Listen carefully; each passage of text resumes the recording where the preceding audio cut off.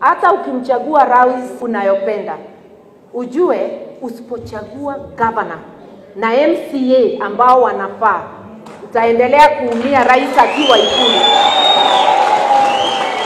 Sababu kazi ya rais si kazi ya county. Tumeelewa? Kwa hivyo anza kwa county, usianze juu. Chagua MCA na governor wema.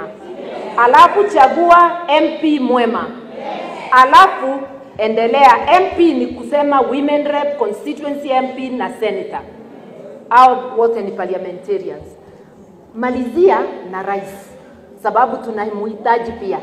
Ukifocus on presidency only, na ndio inafanya tuzozane, ukose kufocus on your county, you will suffer while your favorite president is seated in State House. Na nimepeana example, sisi kwetu tulichagua Uhuru, karibu sisi sote. Health services zetu ni mbovu. Hawezi kutusaidia sababu hawezi fanya kazi ya county. Kazi yake ni kusaini pesa ikuje. Na yenu ikija yetu huingia. Lakini iko tofauti. I'm just telling you, start with your governor and your MCA. And then climb up. Hata mti haipandwi kutoka juu, inapandwa kutoka chini. Pongezi kwa maendeleo, kuinua jamii na kuinua the nation. Sababu wa mama ndio backbone of everything. Tukisema agriculture, nani yako kwa agriculture? Si ni akina mama. Tukisema elimu, nani anafanya mipangilio ya jamii ya kusoma? Ni mama. Ukisikia hongera kina mama, jipongeze. Na tuelewe, kama huwezi kujipongeza na kujiamini, hutaamini mama mwenzako. Tafadhali tujiamini, ndivyo tuweze kuaminiana.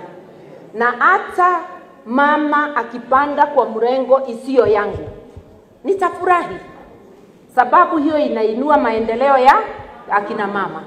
So in our unity in diversity, we should push for women to occupy top seats. It is not because of the girl child that the boy child is getting lost. Let us be very frank. Boys, during teenage, they need their fathers. They need male role models. If not a father figure. Tunauliza wababa wote, pay attention to the adolescent boy child. A mother is not enough as a role model. Wewe uko busy ukitafuta pesa. Unaweza kutafuta pesa, upoteze mtoto. Tafuta pesa, but be around the home to nurture the boy child.